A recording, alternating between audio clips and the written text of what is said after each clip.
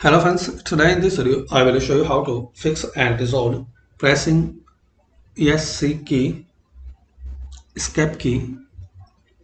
Pressing escape key opens start menu in Windows 11 or 10. So firstly click on start, now settings, troubleshoot, other troubleshooters,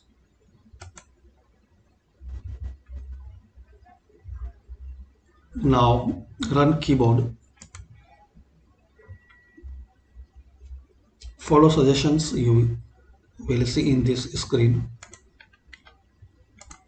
and restart. Hopefully it will fix and resolve. Still you are facing problems, so try second method. Control panel, open control panel, select view by as category, click on ease of access,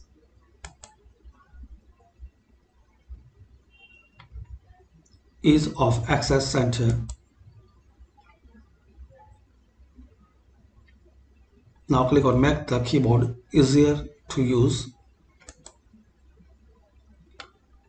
Turn on sticky keys.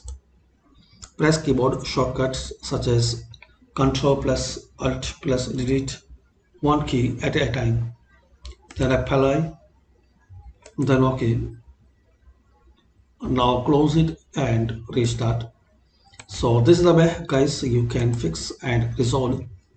Pressing escape key opens start menu in Windows 11 or 10. Thanks for watching and please comment this method work for you or not.